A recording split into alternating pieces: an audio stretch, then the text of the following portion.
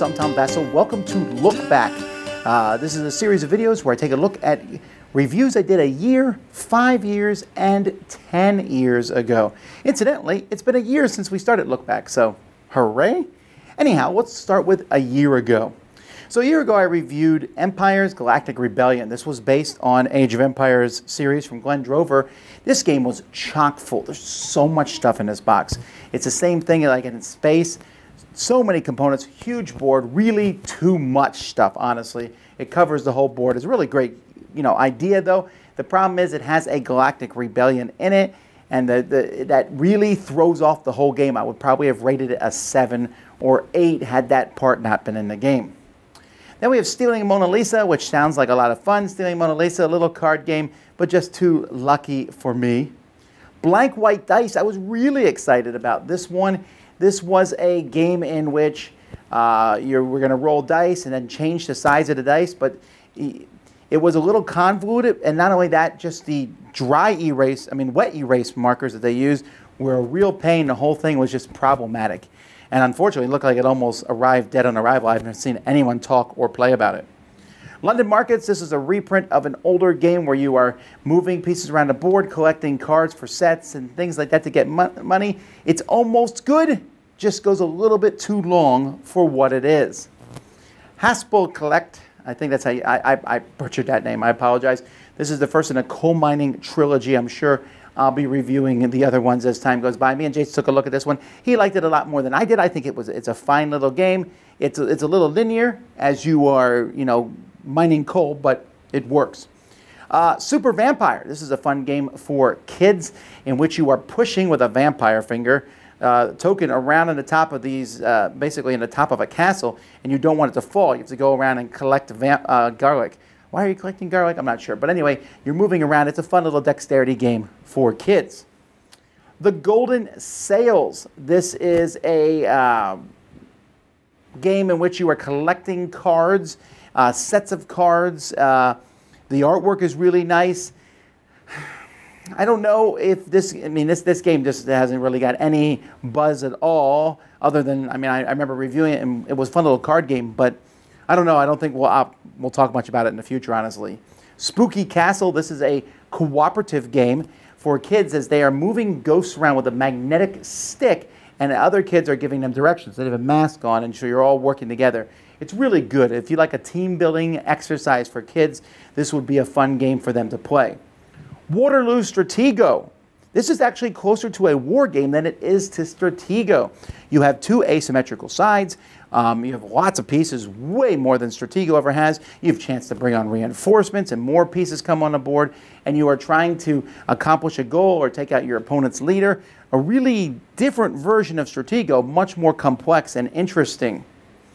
You Gotta Be Kidding Me. Melody and I took a look at this one. This is kind of like Liar's Dice with cards. Silly artwork. The whole thing looks really silly, and it's not as good as Liar's Dice, but it is different enough as a card game.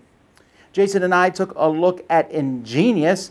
Ingenious is a game that came out way before last year, but we just did a re-look at it. Reiner Knizia, where you're placing double tiles like dominoes, but they're hexagons, on a board and then scoring for different groups, and you need to try to score all the groups evenly. Not an amazing abstract game, but a really solid one, and one I think holds up many years later. I took a look at Allegiance Realm Divided, which would probably have ranked much higher, but it's very similar to Magic the Gathering in a lot of ways, except you have like a communal deck, but you have your own stuff too. Very, very specific characters, like big leaders, so there's a lot of really intriguing back and forth action in it. Although I haven't heard many people talk about it since then. Master of Orion board game. This one has dropped slightly for me. I like the card play of the game. It's really good. It was reprinted by Cryptozoic, although there's another Master of Orion game that just came out from Catalyst Games, which I think has more to do with the actual game, because this game isn't really Master of Orion a board game. It just could have been like a space card game. It's actually a very nice, pleasant one, and I recommend it. Top that is a great kids game in which you have a bunch of objects and you'll see something, and some of them have to be hidden under other objects and some have to be on top or touching the different things. So it's a little bit of dexterity, but at the same time logic to see which ones, but for kids with really good components and the whole idea of pulling a rabbit out of a hat. Really like that one.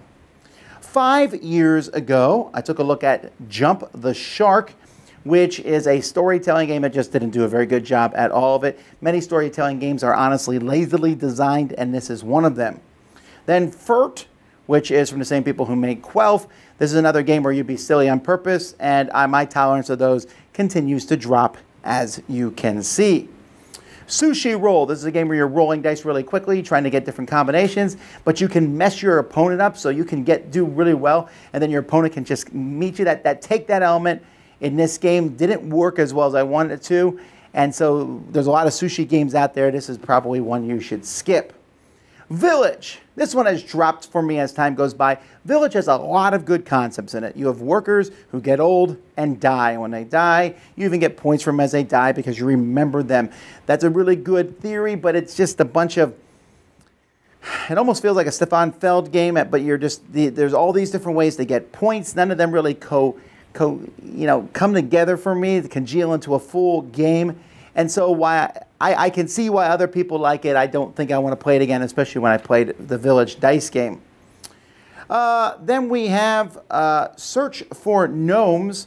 Now, Search for Gnomes is like a kid's activity, basically. You're just hiding a gnome outside and giving clues to kids to find it, leaving little pieces, and it's almost like an Elf on the Shelf type thing.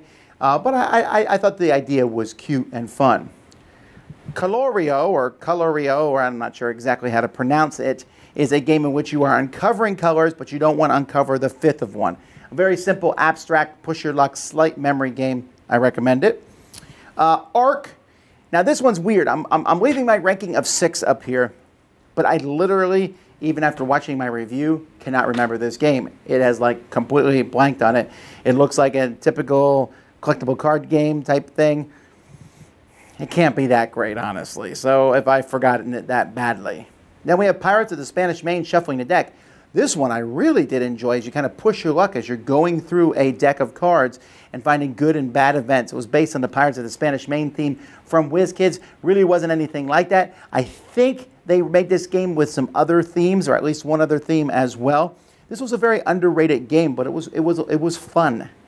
Star Trek Catan. I actually think I like this a little better than Catan, even if it does oddly using spaceships for ships. It's basically Catan with plastic pieces on. Now, when they added a Star Trek map, that was even better. This one was exclusive at Target, I think, for a year, but then now you can get it in other places. It had special abilities that you could use of the different Star Trek people, and I really liked that part. The theme was a little wonky, but at the same time, the theme also helped, and I think a lot of people would like it. There just wasn't all the different expansions for it.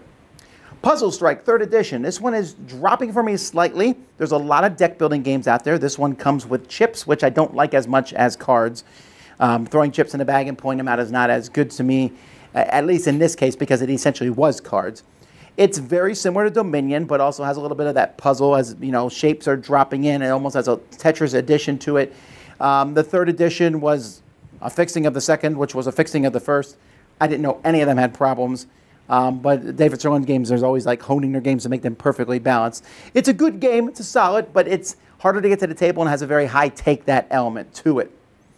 Then we have Urbania, which is a really kind of ugly game, right? It doesn't look that great, but it's a solid little build up your city, get these different cards to give you the right resources that I enjoyed. And Resistance. Resistance, I reviewed the 2nd edition of Resistance. Resistance still holds its own today. There's a lot of social deduction games out there, and the Resistance is still one of the best. All right, let's take a look at 10 years ago. I took a look at the 2 games here. Condottiere. This is a game that has at least 3 editions. Sam Healy likes it a lot. It's like a little bit of area controls. You battle back and forth, fighting over different areas with cards and things. It's okay for me. And then Ingenious Travel. I just talked about Ingenious. Me and Jason went over it. This came out shortly after Ingenious, but a smaller travel version. I prefer the bigger version, to be frank, but if you have a small playing area, you want to play it on an airplane, this one would work well. So those are the reviews I did 1, 5, and 10 years ago. Until next time, I'm Tom Vasel, and you've been watching Look Back on the Dice Tower.